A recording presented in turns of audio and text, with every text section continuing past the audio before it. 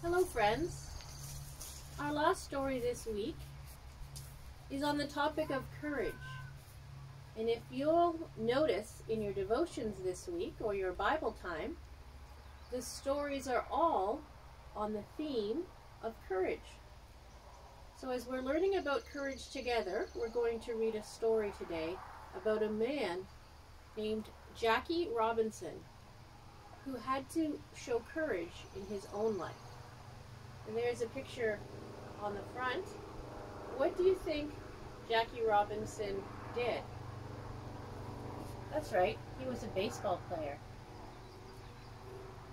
The story of Jackie Robinson, the value of courage.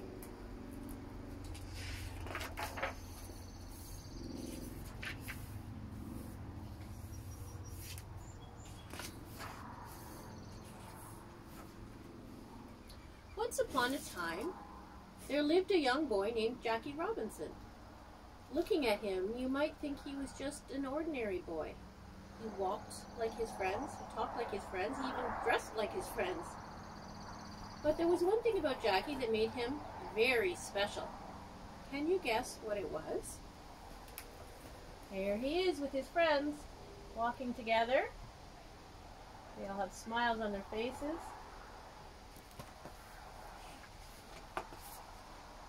Jackie could run faster, jump higher, and throw a ball harder than anyone on the block. "Hey Jackie, slow down," his friends shouted. "We can't keep up with you." Jackie laughed. "This is as slow as I can go," he'd say. Then he would zip over the walls and around the fences, running as if his shoes were on fire. There he is, way ahead of his other friends. But Jackie didn't have much time for play. His family had to work hard. They didn't have a lot of money, and Jackie worked to help his family out. He delivered newspapers after school, and on weekends, Jackie sold hot dogs at the baseball stadium near his home in California. So there he is with his after-school job, delivering newspapers.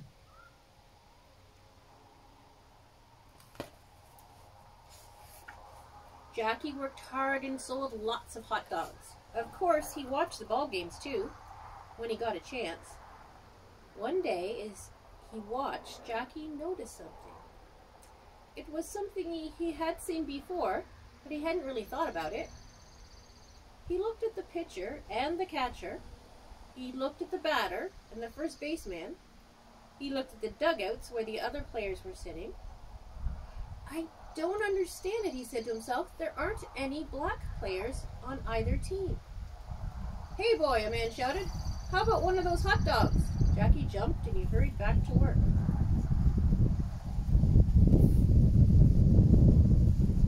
So he was noticing something, and you know we've talked in our class about how God makes each one of us different, like flowers in a flower garden.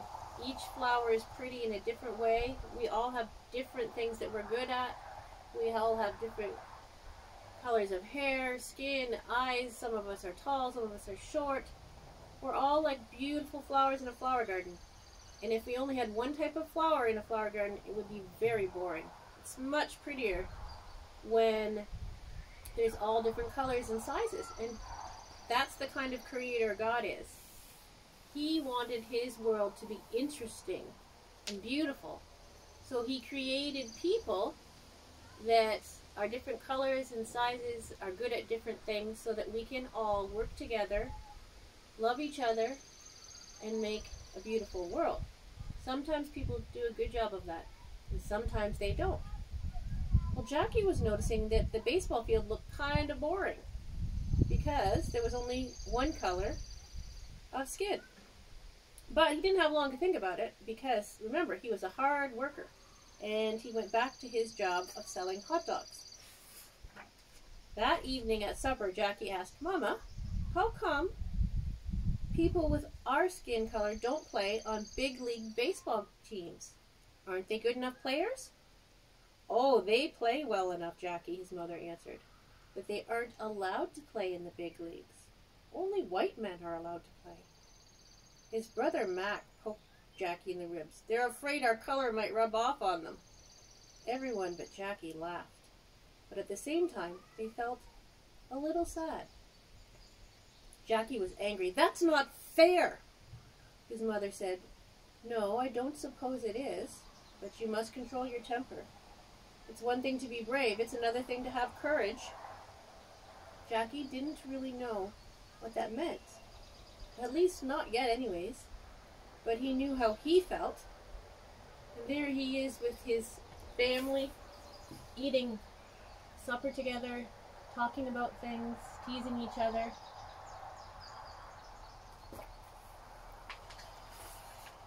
Jackie felt angry. "If somebody tried to stop me, I'd wrestle him to the ground." Then he wrestled his favorite brother Mac to the floor to show that he meant it. Jackie's temper always got the better of him when it came to unfairness. But his mother understood. "Someday it might change," she said, "but not by fighting with your brother. Now finish your dinner because I have a surprise for you." What do you suppose the surprise was? It was a baseball. Oh, it wasn't the kind of baseball that you can buy in a store. It was a rag ball. Jackie's mother had made it out of woolen socks and of bits of brightly colored cloth. She had tied it up with a bit of string and a lot of love. When Jackie saw that rag ball, he let out a yell that rattled the windows. "My own baseball," he shouted happily. "I'll keep it as long as I live." It was a treasure because his mother had made it for him, and it was a baseball, and that was the game that he loved.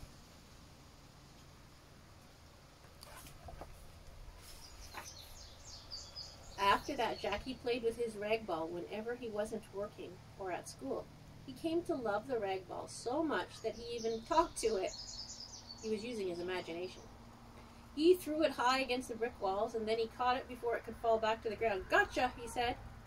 And he tossed the ball against the curbs and grabbed it as it bounced back to him. Jackie had a lot of fun playing with his rag ball. They were as close as peanut butter and jelly. Sometimes Jackie made believe that he was a big league baseball player. He used to hit his rag ball with a stick and pretend he was hitting a real baseball with a real bat. But one day Jackie hit the rag ball too hard. It flew up, up, up, and into the air. And what do you suppose happened then? There he is, practicing his throwing, his pitching, and his hitting. How far did that ball go? The rag ball split apart. Bits and pieces of colored cloth exploded out of it and scattered everywhere. His precious baseball. How do you think that made Jackie feel?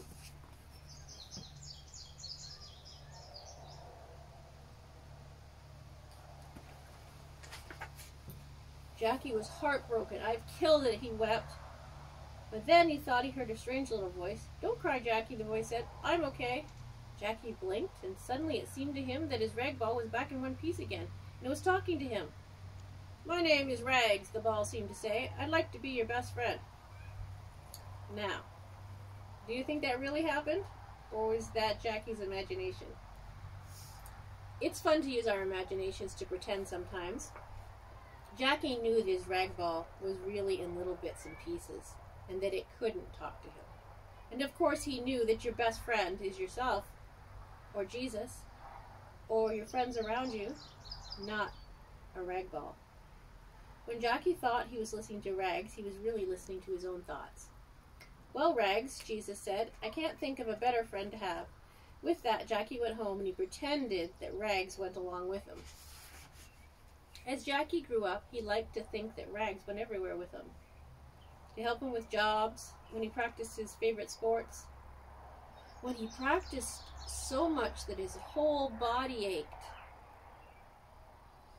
Jackie knew that when you really want to learn something, it's not always easy and you have to work hard. "Have courage, Jackie," Rags seemed to say. "Nothing can stop you. Remember that having courage is doing the things that are hard to do, even though you're afraid to do them." So courage is not never being afraid. Courage is when you're afraid to do something, that you should do, and you do it anyways. So courage is doing the thing that you should do even when you're afraid, and working hard at it. Do you remember the Pepper Street gang? Jackie remembered the boys he had known near his home on Pepper Street. Remember how easy it would have been to stay with the gang? If you had stayed, you might now be stealing and lying like some of the others. If you had done what was easy then, you'd probably be in big trouble now. Jackie nodded. It was hard to leave the gang, he admitted. Rags added quickly, it took courage for you to leave, and I'm glad you did. Jackie felt good about his choices. So sometimes we have to have courage in our choices. Sometimes in our friendships, when our friends are not making good choices, maybe we want to be a part of the group and we might be tempted to do the same thing, but it takes courage to do the right thing, even when people around you are making poor choices. It takes courage to work hard when you feel like taking a break, when you're learning something new and it doesn't come easily, to stick at it. When Jackie was older, he went to college at UCLA, the University of California at Los Angeles, where he became a star athlete. And do you think if he had given up when he was younger, practicing, working hard, that would have happened? See, God gave Jackie Robinson a gift or ability to be a good athlete. But God expected Jackie to develop that gift by working hard at it. Jackie was the first person in the history of the school to win sports award in basketball, football, baseball, and track, all in 1 year. He certainly was a dedicated athlete and a talented athlete. What a great athlete, said the fans who watched Jackie play. One person who always rooted for Jackie was a girl named Rachel. Jackie really liked Rachel. He liked her so much that he asked her to be his girlfriend. So there's Jackie playing all those different sports, and the people are watching in amazement.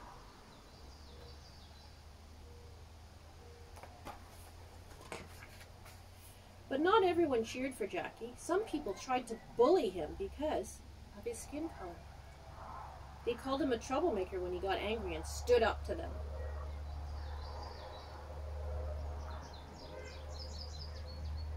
One man was speaking rudely to Jackie, and he said, "Don't you know I'm a person just like you? I'll say what I want to say, and I'll do what I think is right." Rachel was proud of Jackie when he spoke up this way. And there's Jackie with his friend Rachel, his girlfriend, and he's telling the people that are being rude and being bullies, I will say what I want to say, and I will do what I think is right. That takes courage, to stand up to people sometimes when they are being bullies. But Jackie tried not to worry when people said mean or rude things. He had more serious problems. I'm going to have to quit school, he thought. It's so important. School is so important. But Jackie thought he would have to quit. My mother can't afford to keep me in school, said Jackie. I have to get a job. If you were a terrific athlete like Jackie, what kind of job would you get? Well, I think we will stop there for today, and next week we're going to learn more about courage and read more stories about Jackie Robinson and how he showed courage in his life. And we'll see if he got to continue going to school, if he became a famous athlete, and what he did with his life and the gifts that God gave him. Have a wonderful weekend.